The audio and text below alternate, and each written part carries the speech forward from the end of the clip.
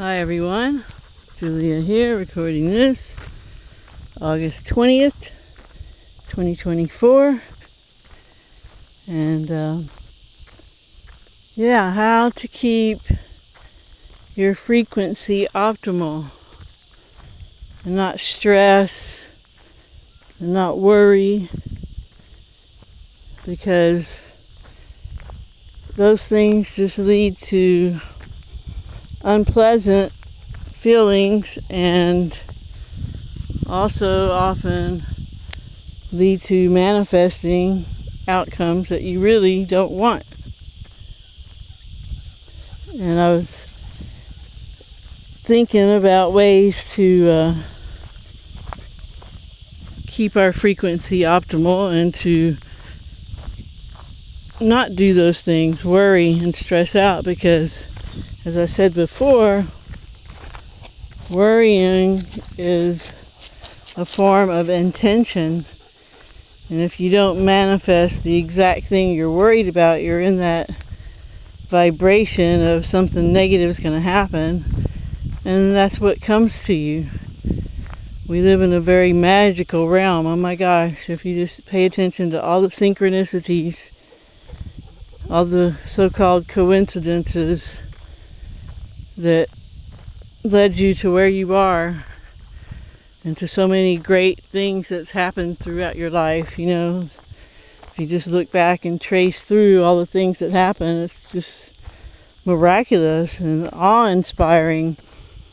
And that's one way to keep an optimal frequency, is to realize what an honor and privilege it is to be here, whatever this place is. You know, if it's like the materialists say, that we're all here by happenstance and just by luck, elements came together and went from a single-celled organism to what we are now, and we came out of nothing and we go back to nothing, and we have this short life. And before it, there was nothing, and after it, there's nothing. Which I don't subscribe to that notion, but even if you did, that's a good reason to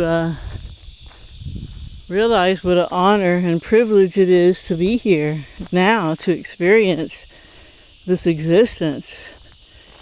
And when you forget that, bring yourself back to that remembering, because it really is, you know, just watching these dogs be excited about nothing, running, something might be moving up there,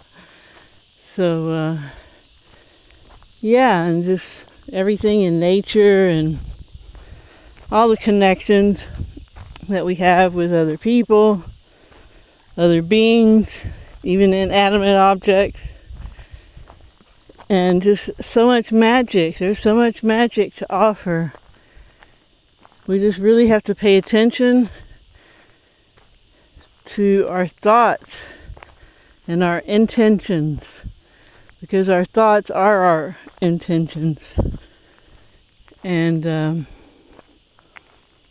when we say things, it makes it even more powerful toward being manifested, because words are very powerful. They're vibrations, and they don't call it spelling for nothing. You're casting spells, and this is a world where we can be as magical as we want, and we're just at an amazing time in history, because we're able to communicate worldwide instantaneously, share information that used to only be able to be shared in small sectors of society. And now anyone who has a thirst for the truth will be led to it via magic and via technology and via relationships, all those things. So yeah, we have to really take this ride, this show, this experience, whatever you want to call it. Just take it for all it's got, you know? Make the most of it. And in the end, our avatars all expire and something happens. Either we just go to sleep and never wake up, or we go into some other existence. And I think most people that are listening to this think that we do go into another existence and other lifetimes, other experiences. To have a fly buzzing around me. You probably heard it. To experience and make the most of what we have here. And it's just such an opportunity, and somehow we got tricked into thinking that it's punishment, that we're here because we were bad kitties.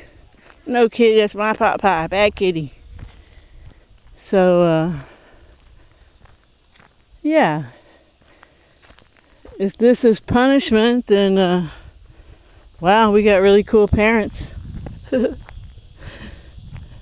Really cool whatevers that are, you know, controlling us, because man, just constant magic and miracles all around us, all the time. And just start noticing, you know, how, okay, you have an intention that you want something, and then all the little details that lead up to that. I mean, just think of all the details that went into allowing your avatar, the meat suit that you dwelled in here, to be here now. How many, you had to have your grandparents, your great-grandparents, your great-great-grandparents, and all those people had to survive all the things that they had to survive in their time to get you here. That time of conception, you know, that one little swimmer got to that egg out of millions or billions of them, and voila, it gave you this body to use. And you're an eternal being. You keep going.